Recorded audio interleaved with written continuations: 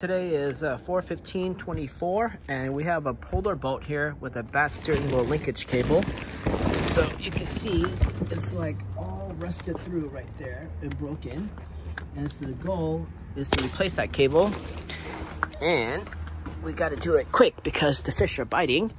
And I called up a boat place and they said there's a serial number close to the end here. And I cannot find the serial number. This thing is like two pieces. I wonder if I can MIG weld the outside. Who knows if it's stainless steel or not to try to get this to Mickey Mouse to work. But if we're in the ocean, it doesn't work. It'll be rough. But that cable is going through here. And then I heard the best way is to feed it from the back and go to the front. And you need some other gizmos that help you get it out. But it could be a 2-day job, even though YouTube says it's really easy. But I was able to find that serial number on this side, miracle, because the other side is all eaten up. So this is the thing called Teleflex, and someone says it might be even cheaper to change this whole box with it. It could be like $179 for the whole thing. And the boathouse said it could be like the one that says with an R. It could be better. But anyways, there's my number.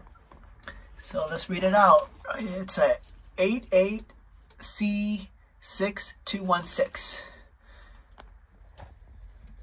88C6216. Teleflex.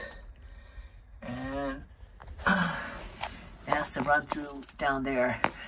And hopefully I don't cut any of those electrical wires as I pull this thing out. And on this side, there's like a pin there. And someone says, taking out the steering wheel, I may take this out. There's going to be some bolts. And I can just take this whole thing out. And it'll make it simpler. So that's the plan. And then the boat place will, again, said, when you feed the new one, come from the back and go to the front. And buy some kind of like fish wire rope, something from the hardware store. I think it's like $4 for $1. And get some other device. But I guess when I do it, go to the hardware store, we'll continue with this video. All right, thanks for watching.